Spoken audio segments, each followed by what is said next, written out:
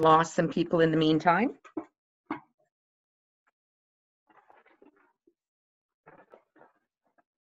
We'll hope they're going to rejoin us. I hope they will. I hope they will. Hi, Eugene. I was just going to say, I don't know, some of you will know Carrie Frostad. Carrie and Greg and their family were part of our congregation. When did you move to Estevan, Carrie? 3 years ago? Yeah, just about 3 years ago. 3 years ago. So Carrie's joining us back from Regina. That's where they're living now. And she was part of our Bible study on Friday. We said, oh, come to the service on Sunday. So I'm so glad that you were able to join us, Carrie. All right, I think we may have lost a few people in our transition and in our breakout time, but I hope most of us were able to come back.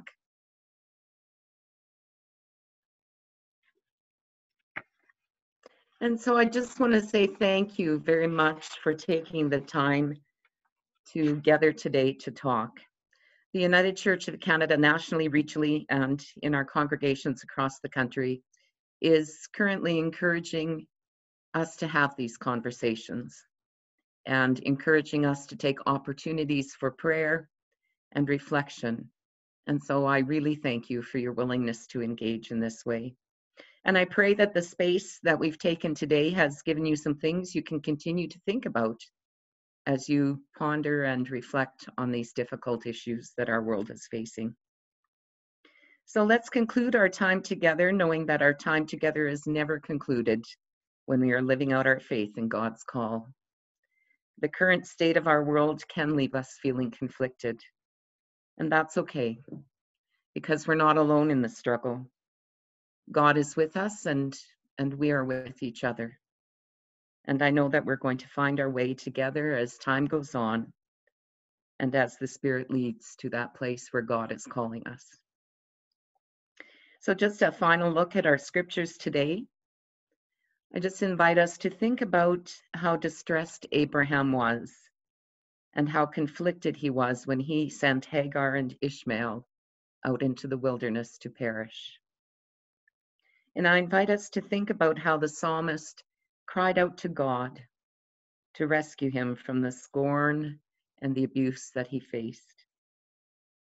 And I invite us to think about how Paul wrote to the believers in Rome to reassure them that as they live their lives in a Christ-like way, they are going to face persecution, but they don't have to face that without hope. And I invite us to think about Jesus' challenging words today from the gospel, reminding us that the path to discipleship is not easy. Holy conversations around difficult issues are important. And they're important for us to have with one another, in our church community, and as we seek God's will and God's way for our lives. Friends, this is not easy work that we're being called to do right now. But it is God's work of justice. It is the work of the gospel. It is the work of love. Amen.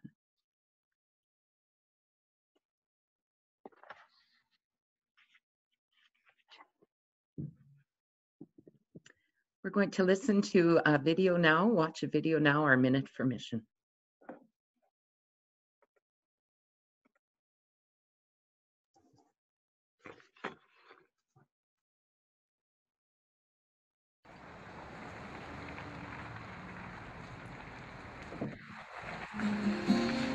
So many roads, was living around and running with.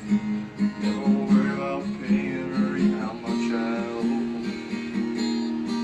And I remember what she said to me. Sometimes you take the wrong turn in life, or someone hurts you in ways that leave deep psychological wounds. But inside this house, there is help and hope and healing. I'm a binge drinker, so it's either all or nothing with me, and I guess that's the worst type of alcoholic to be. But yeah, I don't want to be that anymore. I want to break free from that. No, I was screaming for help more so than anything. But it's funny how I actually everything worked out. It worked out for the best. I got where I need to be, and I'm working on what I need to work on. I met some good people through here, through Stella Circle, and there's some good people at churches around here. Emmanuel House is part of Stella's Circle, a United Church of Canada outreach ministry in St. John's, Newfoundland. I think the unique part is that people live here, first of all. If you look at the range of services that are available to people, there is high structure and support through a hospital. Then there's, on the other extreme, maybe counseling services at a clinic. We're in between there. Because people live here, there is the 24-hour structure and support, but it's more based in the community, so people have more access to the community. They have more ability to practice their own independent living skills. We have, as part of our mission and our philosophy, is a social justice-based approach with people, and it's residential. We live with people almost while they live with us, and so you get to know people in a different way than you would if you worked in a clinic where you see them for an hour a week or an hour every 2 weeks. I do the guitar, and then I can add like strings into it. My life before was a mess, so if I was coming out of this program and I knew that was what I was expecting right when I got out, there wouldn't be any growth, because why grow if you know you're just going to land right back there? So I get to start over, and I get to reinvent myself, and I love things like that. So I don't know. I'm so pumped for it. I really want to stress the importance of this program. Like, pretty much it gave me a chance to put my life back together, and by back together I mean build my life, because it wasn't going anywhere. So I had a lot of things I had to sort through, and I needed help. I couldn't do it on my own. I'd probably be dead if it weren't for this program. Your gifts to the Mission and Service Fund allows places like Emmanuel House to open their doors to people who need support to change their lives. Thank you, and please continue to give.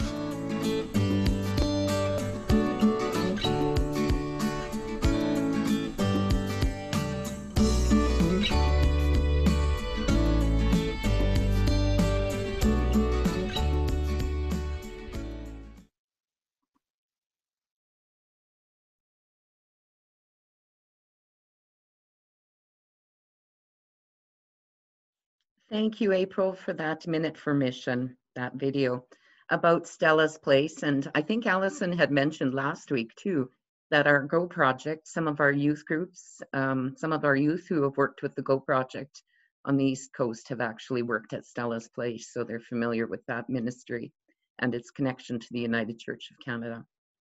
And so one of the ways we experience the fullness of life and the abundance of God's blessing is when we offer our gifts and our talents and our time to God. And so as we listen now to this hymn offered by Debbie Hill and Lou Moore, I invite us to think about the ways that we give back out of our blessings, give back to God's work in the world.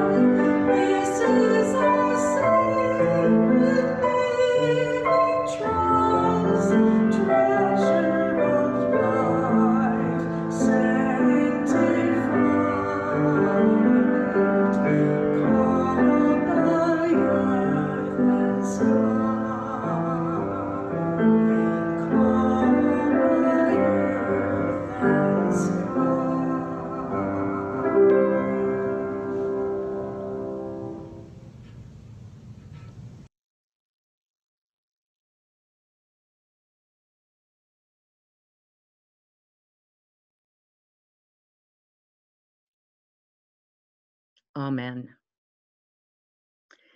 As we continue with the prayers of the people, we place our joys and our sorrows, our gratitude and our celebrations, our concerns and our fears into God's hands today.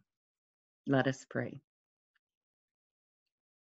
Divine caregiver, you have counted the hairs on our head, and your loving eye is always upon us. Show us where we might move out with confidence, to speak bravely of your way of justice and love and peace, even if the consequences seem too hard to bear. We pray to you, O God, asking that you would grant us the courage and compassion to live for you and to live in right relations with others.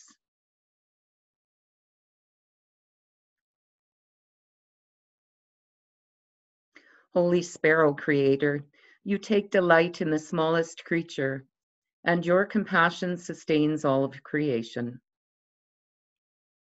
Conceive your selfless love within our hearts, and birth within us the desire to give our voice to those places where voices have been silenced.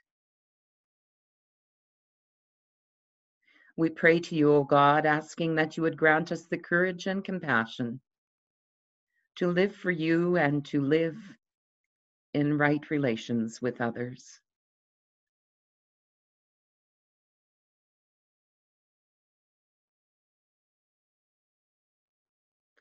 Eternal God, we have no reason to fear, for we know that in life or in death, you are always with us, and we will always belong to you. Mindful of your presence, help us to live with confidence and faith, even when the future seems cloudy and uncertain. And so we pray to you, O God, asking that you would grant us the courage and compassion to live for you and to live in right relations with others.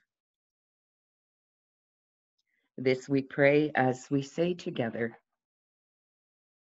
Our Father, who art in heaven, hallowed be thy name. Thy kingdom come, thy will be done, on earth as it is in heaven.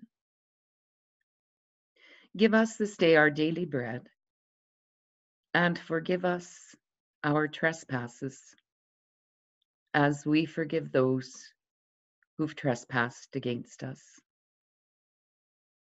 And lead us not into temptation, but deliver us from evil. For thine is the kingdom and the power and the glory, forever and ever. Amen.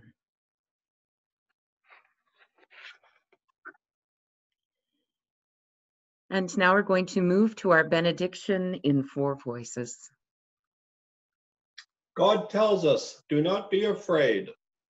Jesus tells us, have no fear. Paul tells us, death no longer has dominion. The psalmist tells us, God is abounding in steadfast love. Let us go out to work in the world unafraid. Let us go to minister, knowing that God is with us. Let us go to be disciples in the newness of life. Let us go to serve with grace and strength. For wherever God leads, we go with confidence, and wherever God sends, we go with faith. Amen. Amen and Amen. amen. Our closing hymn is offered by April today, number 45, In More Voices, You Are Holy. And so following the hymn, please stay if you'd like to share in breakout spaces. If you'd like to do some further visiting with one another, we'll do that. So number 45, You Are Holy.